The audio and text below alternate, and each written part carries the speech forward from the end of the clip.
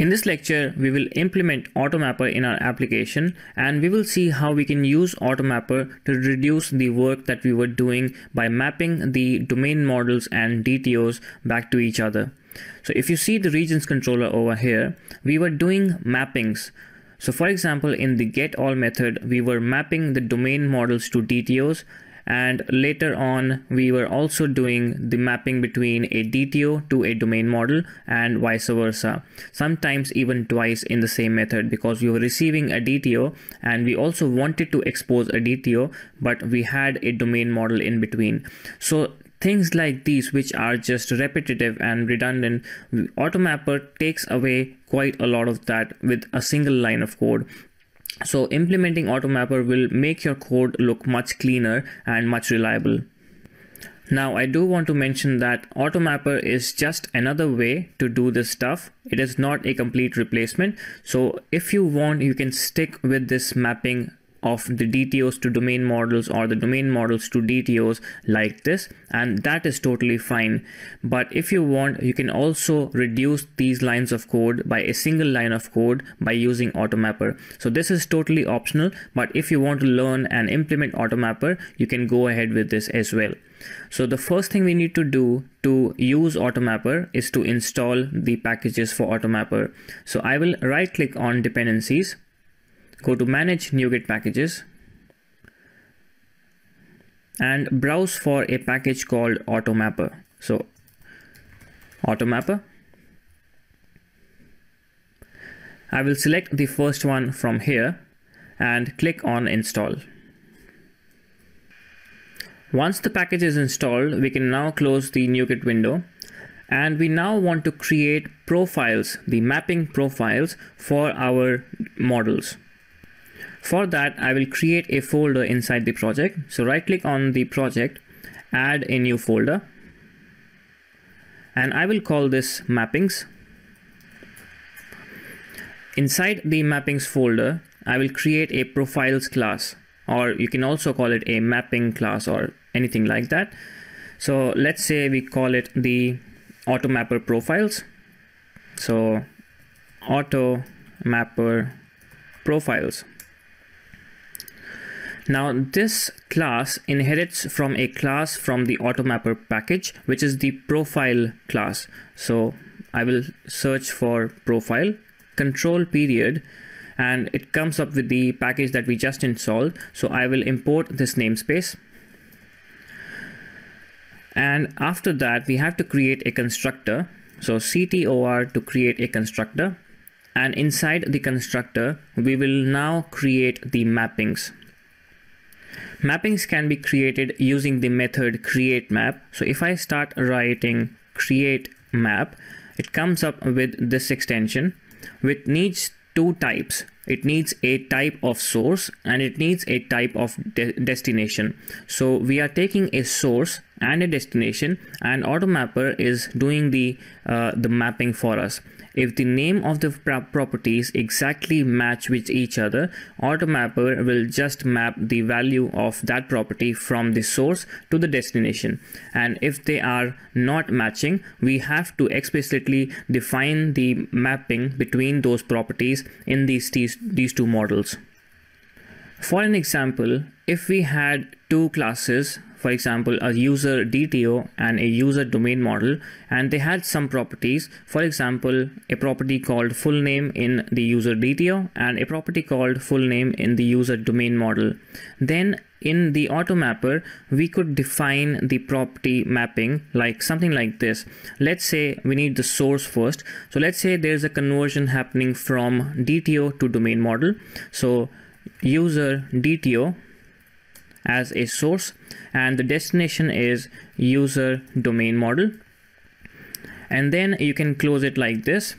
Now Automapper does give us a smart way to do a reverse mapping as well, in case you also want to map domain model to DTO.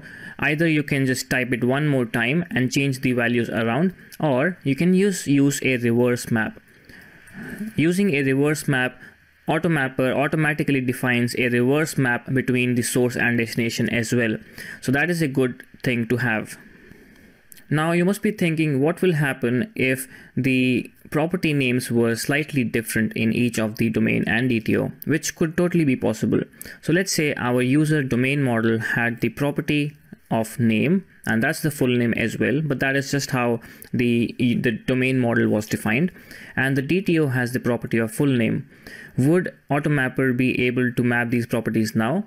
And the answer is, at the moment it won't be able to, because the property names don't match, and hence it won't be able to map the full name to the name property in the domain model.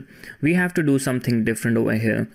Before the reverse map, I want to also use this method for member, and we will say for member x such that x dot name, which is in the destination.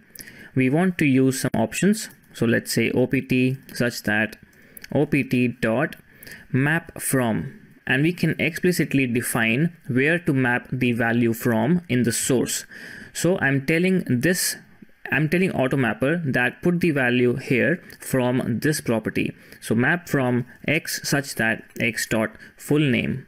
And with that, we are now defining explicitly the mapping between properties as well. So this was just for an example. You can read more about Automapper on their website as well. They have a very helpful documentation. So I will remove this and the classes that were used just for these examples. And now we want to create the mappings that we have inside our regions controller so that we can clean that up. So I will go to the regions controller and see what mappings do we have.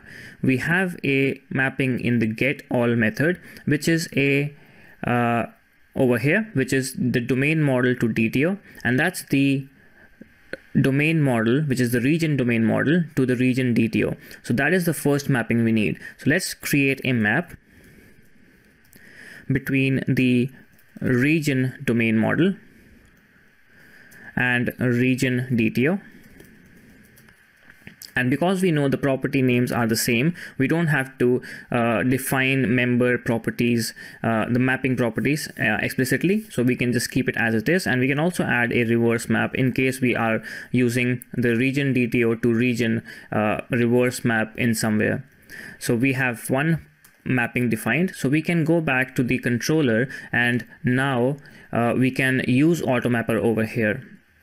But before we can actually use Automapper, we have to tell the application to use these profiles when the application starts. And that's what we are now about to inject in the application. So we will open the program.cs file, and we have to inject Automapper when the application starts. So in here, I can say builder.services.add Automapper. And now it needs the assembly to scan. So we can say type of, and we can mention the name of the file that we have, which is our Automapper profiles. So we can say Automapper profiles over here. So now Automapper, when the application runs, it will scan for all the mappings that it could find in this file, and it will basically have that stored, and when it needs it, it will be injected in the controller so that we can use the mapping whenever we want to.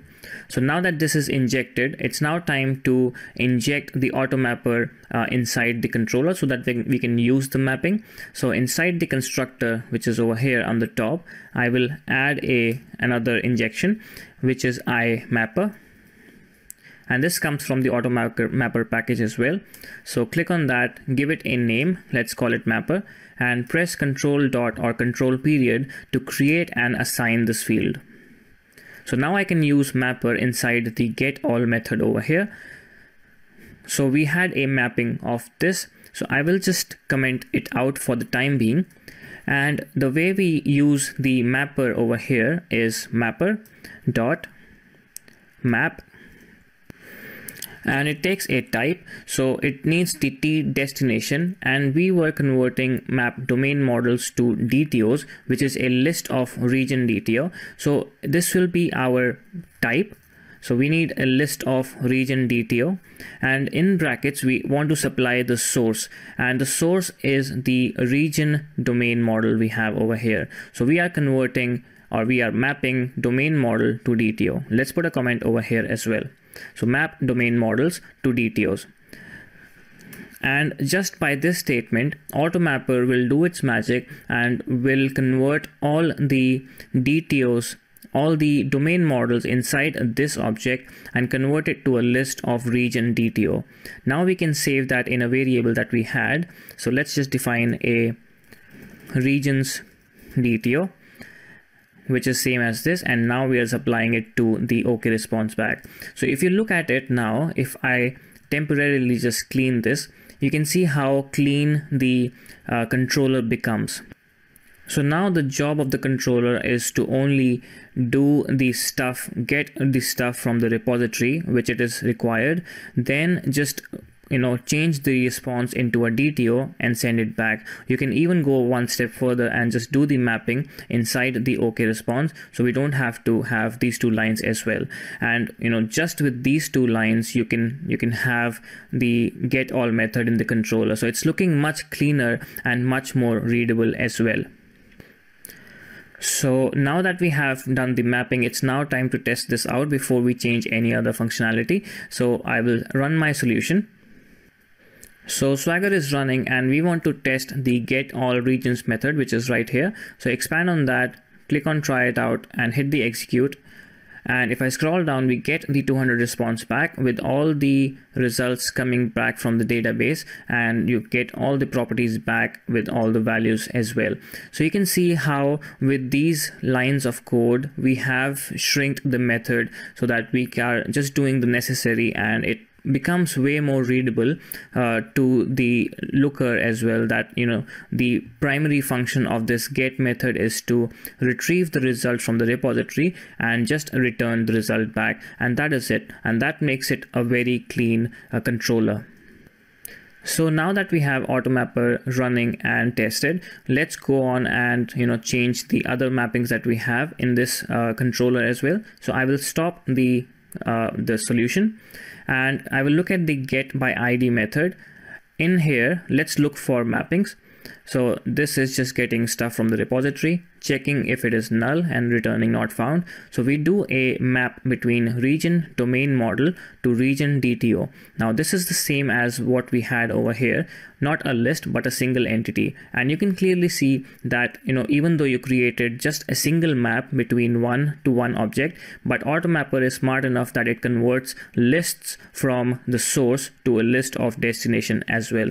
So we can just directly use the same mapping over here. So I will remove this and I can just directly code it inside the OK response that I need mapper to map, and the destination is the region DTO, to map into a DTO from the source is the region domain model over here. And with just that single line of code, everything should be working as expected, and Automapper is handling the mapping for us. So I will minimize this as well, and we will test this later on. Now we come to the next method, that is the create method, which is the post functionality, and we are mapping the request DTO to a domain model first. So we have a mapping over here, which is between the source is the request DTO and the destination is the region domain model, but we don't have the mapper for that at the moment. So let's create a map. I will say create map between the source, which is the add region request DTO, and the destination, which is the region domain model.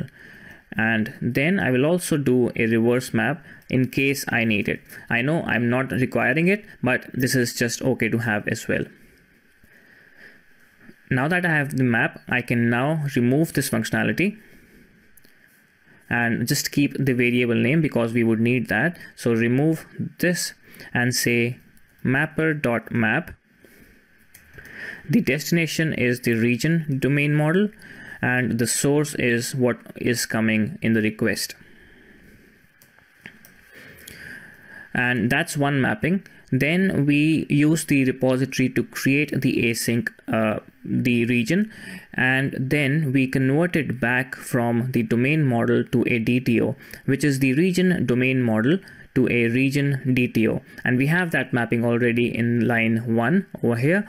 So we can just directly remove this. So let's say store it in a variable mapper.map, and we want to convert it into a DTO, so region DTO from the region domain model, just like that. And now it looks a lot less cluttered as well. Again, it is totally optional. If you want to use the conventional way of mapping between objects, that is totally fine as well. Now we have two other methods. One is the update region request, and that will be similar to how we have the add region request. So I will copy that and change this to update region request DTO and come back to create this mapping. So I can change this and say mapper.map. I will map this into a region domain model from the update. I'm sorry, this I have to just copy from the update request. And now I'm just using that to update from the repository.